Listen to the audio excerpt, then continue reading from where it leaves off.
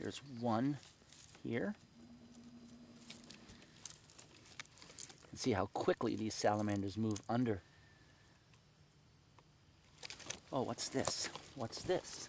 Aha! Something very special. I didn't even see this guy the first time I looked. I'm going to be very careful here handling these tiny amphibians. But this is a rare find. This is also a red-backed salamander, but it's a fairly uncommon color morph. A dark phase red-backed salamander, not the tawny brown like the majority of red-backed salamanders found here. These are often called lead-backed because of their gray color. You may lift up a log or a flat board and see red-backed and then one of these and say, oh, two different kinds of salamanders. But no, in fact, this is a rarer color morph of the red-backed salamander, all gray, very often called a lead-back. Remember, this is an animal that breathes through its skin. Isn't that incredible? We have such amazing animals living all around us. Well then, two species of salamanders. One aquatic, that's the spotted.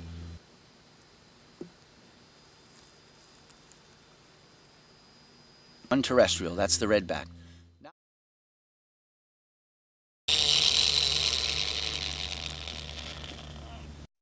Well, here we go. This is an early bullfrog.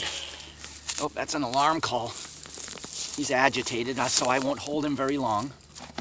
This is an early... That's an alarm call. Please don't eat me. A beautiful male bullfrog. One of the warmest days in April, and here we are. We know it's a male for two reasons. Bright yellow throat. You ever heard a bullfrog do that before? That's an alarm call. I'm going to let you go, buddy. Large tympanum. This is the bullfrog's ear, called a tympanum. Larger than the eye on the males, about the same size as the eye on a female bullfrog. And female bullfrogs don't have this bright yellow throat that this large, beautiful amphibian shows. Frogs have very wide, very flat, large surface area on the roof of their mouth, and that's the second way that frogs get oxygen from the water, from the moisture, through the membrane of the roof of their mouth. Very, very thin, lots of blood vessels. That's how they get oxygen, through their skin, epidermal, dermal respiration, skin breathing. Well, he just woke up after winter hibernation, and here comes Mr. Trull to catch him, and he thinks, well, goodness, I just woke up and now I'm going to be eaten. But you're not. I'm going to let you go right now. There you go. Hop right in the water. There you go.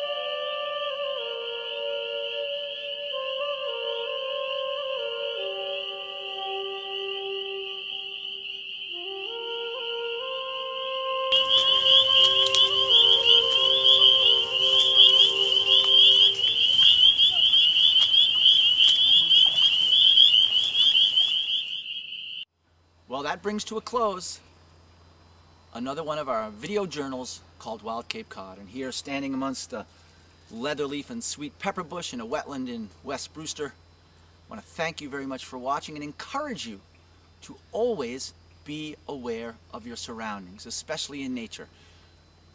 You're driving carefully, but there's always stuff to look at. You're walking down the road, there's always things to see. Even out your window in the morning or the afternoon, there are birds, there are animals.